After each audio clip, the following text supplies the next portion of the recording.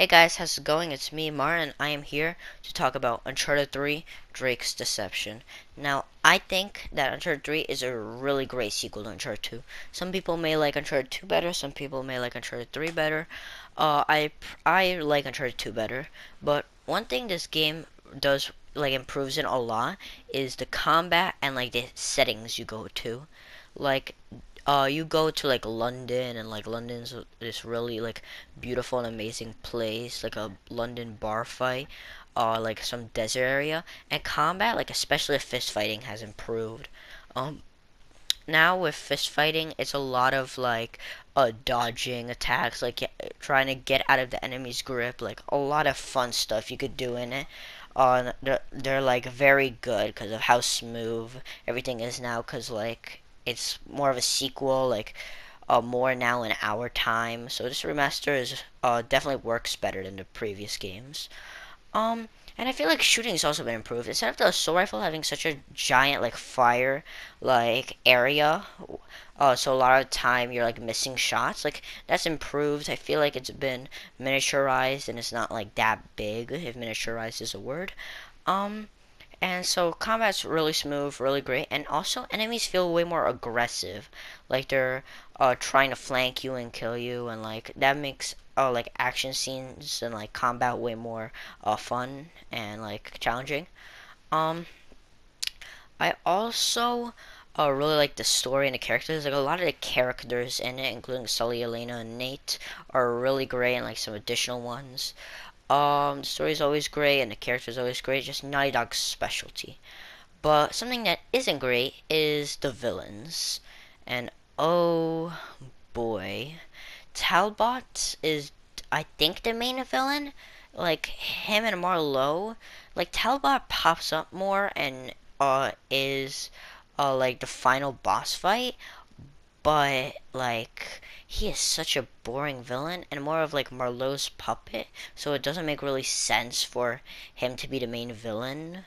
And so it's really hard to say, but he's also very just boring in himself. He doesn't really do anything that interesting, or he doesn't really have a personality to him to make him stand out that much, and he's just a boring shell. Um, Marlowe, on the other hand, I'm sort of mixed about, because in ways it's she's cool because she's this ruthless person that only wants power, and so she's different from a lot of the different villains in the series. And yeah, it's I don't know, she's sort of meh at the same time because she doesn't really do a lot, doesn't get a lot of screen time, or does that many interesting things. There is one villain though that is there for the shortest amount of time, and yet I liked the most. His name is Rashim or Ramiz or something like that.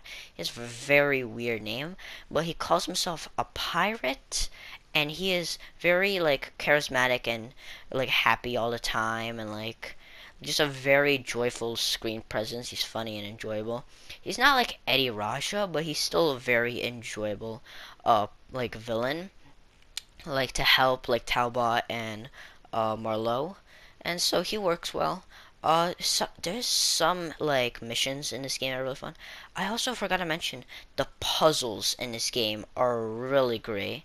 There's it's basically the same quality of puzzles in Uncharted 2. I think quite a lot of them are actually better, but it feels like there's more puzzles in Uncharted 3 and Uncharted 2. Uncharted 2, the puzzles were good, but there were so little of them. While here it's like a good amount of puzzles, and the puzzles are really fun and enjoyable. So there's that. Uh, yeah, I felt satisfied completing the game. It has a good ending, good characters. It's mainly a game that follows Sully and Nate and their adventure, and I feel like it's a really great game. And I hear a lot of people either this or Uncharted 1 is their least favorite game. And I feel like Uncharted 1's my least favorite, even though I really liked Uncharted 1. So Naughty Dog does really great with their games.